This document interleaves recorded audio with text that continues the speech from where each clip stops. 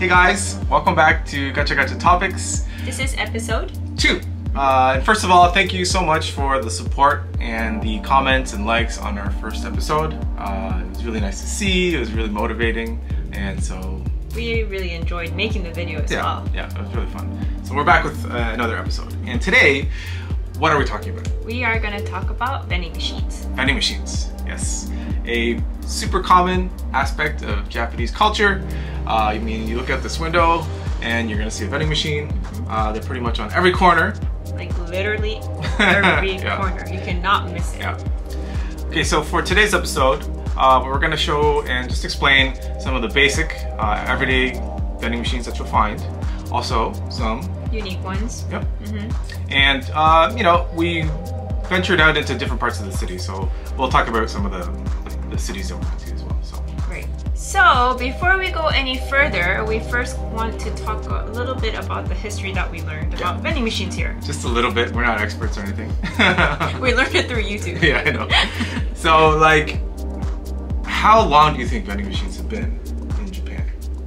I already know the answer. Yeah. It was about 120 years ago. 120 years ago. This is like, in the last episode we explained like it was like the gumballs came into New York at like the late 1800s. It's about the same time actually. And so the very first vending machine in Japan was like this wooden box that would dispense alcohol. And you put in a coin and then you would get like a certain amount of alcohol dispensed. Right. The top opens and then closes. Yeah. And so then like a couple decades later they started to introduce stamps and postcards. And then from there, I think Coke was introduced in the early 60s. Right after war? Yeah, well, it wasn't right after, but it was like, you know, a decent amount of time afterwards. Like, it was all like bottled Coke.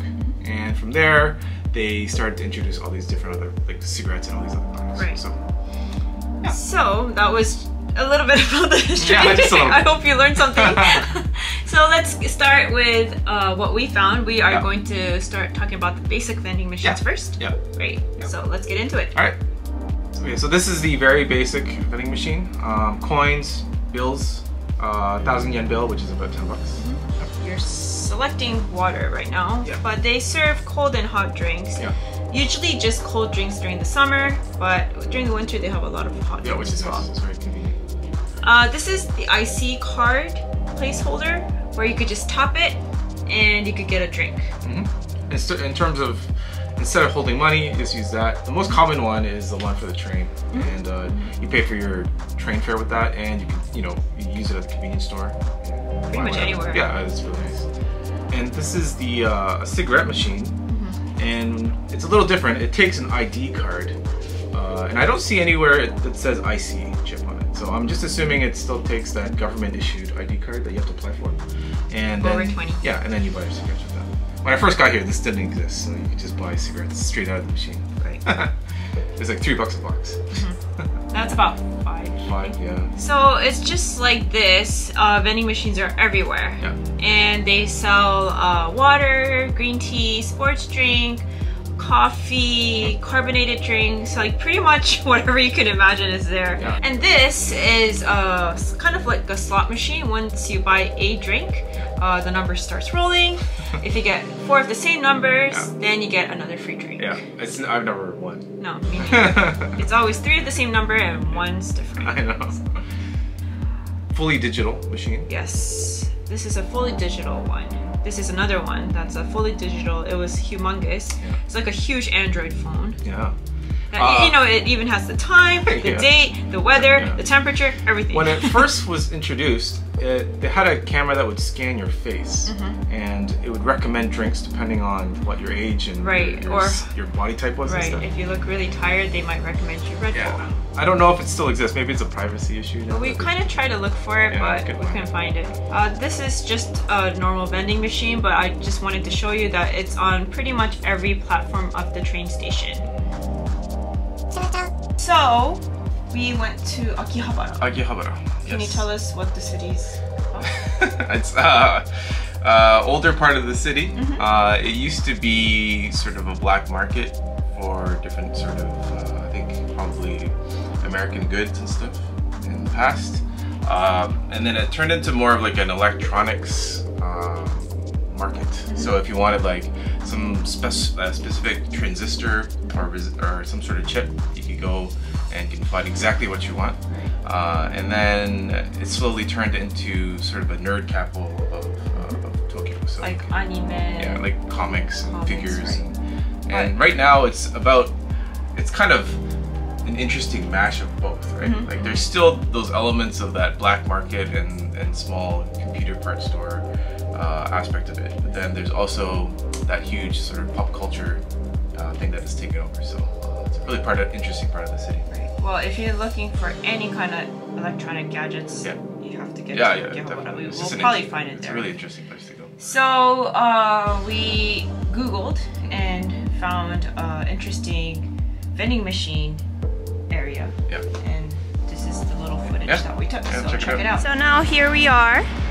We got to this location behind that popular restaurant, famous restaurant. These are the vending machines that are placed here. They're pretty nondescript, these ones. Yeah. This is unusual, okay? This isn't a normal vending machine. Yeah. What is this? I don't know. I don't know. Videotapes? I don't know. It has weird descriptions. Yeah. It's kind of creepy, to be honest with you. Yeah. Okay. Oh, let's go in there. Oh, you go first, Okay. because I'm taking the video. It's very tight. So what's there? It's like a weird smorgasbord of like, is this fruit? Pudding? Drinks? Oh, it says here, this is not a toilet. Please do not piss and shit. You have like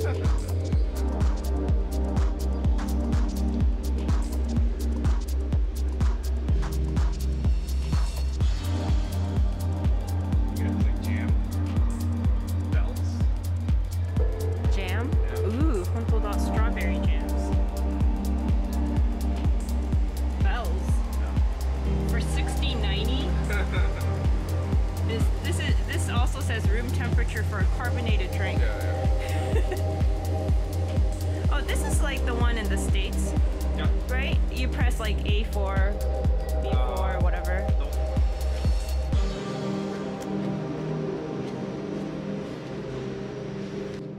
So, what did you find? Oh, condoms. I've never heard of this This before. looks so old. $5, $6. By the way, the one behind him is a photo booth. Looks like a Star Trek dashboard. So that was like a really unique vending machines. You'll never really find those anywhere. I think it was just that specific location. Yeah. Right. It was interesting. I don't know why it was so famous or high on Google's search. I don't know. You know. Anyway, the next part of our show, we're gonna show you guys some of the interesting vending machines that we found throughout Tokyo. Well, a couple of places that we went to. So let's check them out. First, I mean, they were pretty unique to us too, so I think it'd be kind of interesting to show everybody. Okay. Yeah. Start? Sure. Okay. So the first one that we found was a at-home PCR testing vending machine. Yeah. It's very in the moment. Yes, this would have never happened before COVID. It's about 3,000 yen, which is $30 US per kit. Yeah. I mean, it's probably not good enough for like traveling or anything. No, I don't think it's valid. Yeah. Like documented validation. If you want to make sure that you're not sick, then just take it. Right. Which is kind of cool. Yeah, I mean, if you have any doubt, right, just go here and get it. Okay, so the next one is the Pokemon trading card vending machine. To be honest, I don't know how popular this is. However, obviously, it's very popular. However, we did see so many stores. I don't know. Just Pokemon stores. If they're having a resurgence now or something, but there was a Pokemon specific trading card store. Right, and there was a huge line to enter the store. So I'm assuming it's huge. Okay, let's go on to the next one. This AI communication. It's probably just an iPad stuck to a machine. Which wasn't really responding very well. No. But it does show like this week's ranking, like what was popular. And she was like talking to us too, right? Right. And as you can see on the left-hand side of the screen, they have a little microphone button, and you can actually talk to it, just like Siri. Yeah, we tried, but it wasn't. No, it responding, didn't work. So, yeah. Well, good try. I'm sure it's gonna get better. It's only the beginning, right? Okay, so the next one is an ice cream vending machine. This isn't very unique. We would find it in different parts of the city. It's not as common as drink vending machines, but yeah, they have a lot of different flavors. Yeah. I mean, most of the times I see these in the train station, but probably. Have you noticed this during winter? The ice cream? Yeah. Is it there? I don't think they would move it. It's permanently there. Okay, so the next one I found was this These toys. Toy? Yeah. I don't know if they're toy. Like, it's pretty much just gacha, but in vending machine form. Right, and it's very random. Like, as you can see, they're very random toys. Yeah. And I think it's more towards adults. Yeah, well, right? my theory is that, you know, the people that take the train pretty much take it every day. So they're passing that vending machine area every day. And this is just an assumption, but I feel like it alters every month. So it's like a collecting thing. Yeah, they're forcing you to like buy one and then buy the rest. Right. And then keep filling it with new things. So then you're stuck buying everything. Right. I mean, I would do it.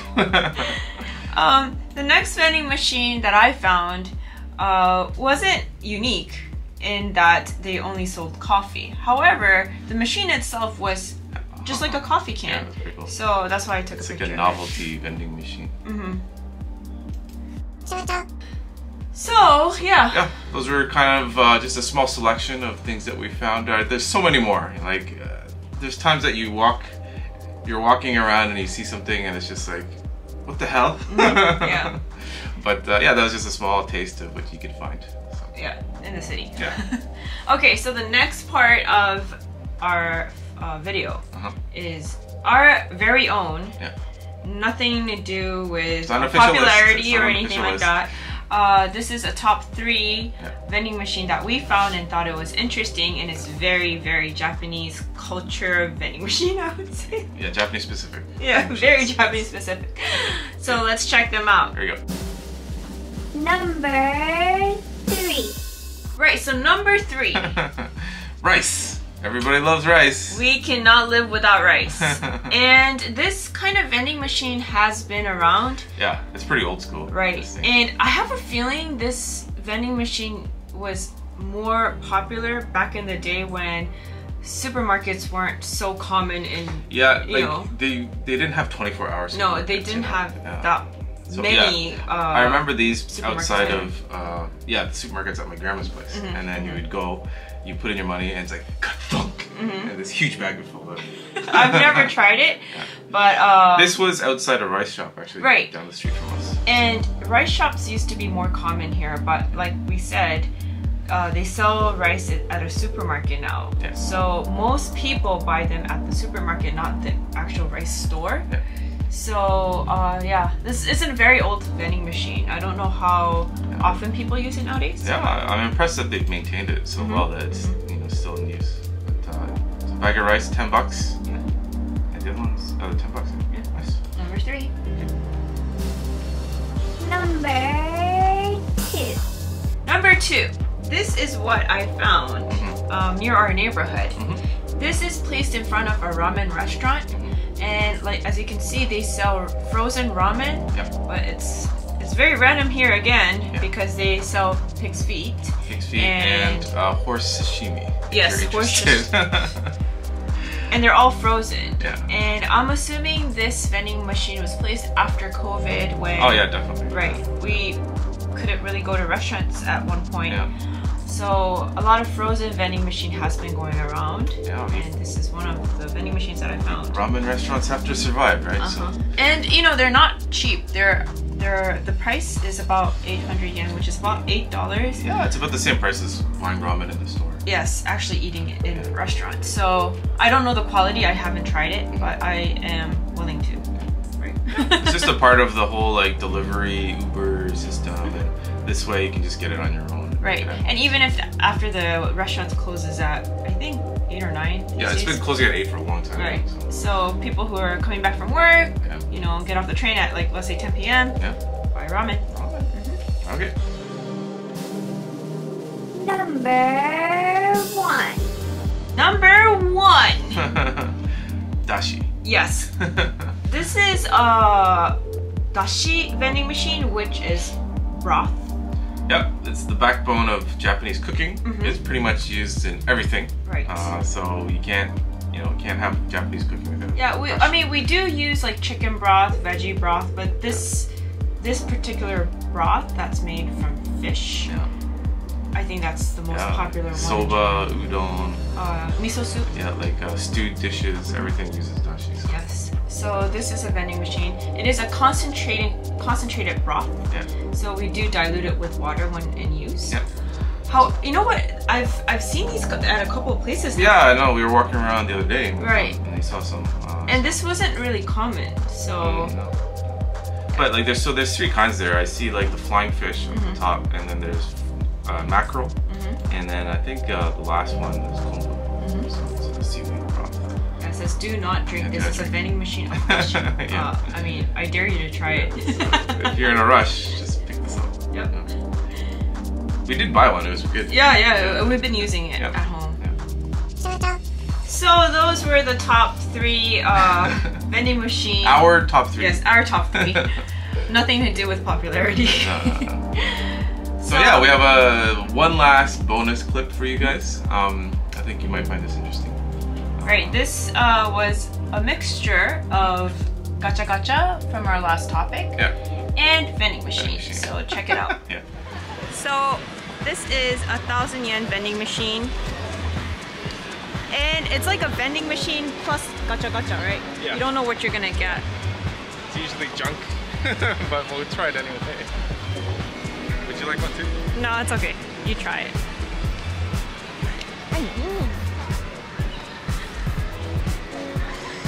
It's one dream, 1,000 yen. Oh, wait. Which one are you gonna press? I don't know, there's no numbers or anything, is there? It's just completely random.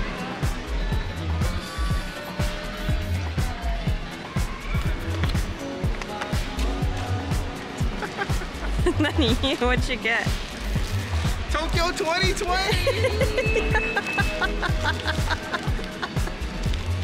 Yay! Sucked up my 1,000 yen bill. Yeah. Nobody's pressing the top ones, right? Yeah.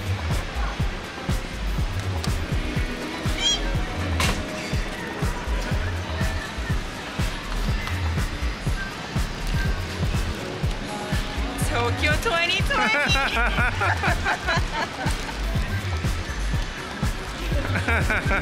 Nice. You got your own bag. 2020. Beautiful. That was a very interesting machine, and I wanted a PlayStation. Tokyo 2020, look what I got! An awesome bracelet!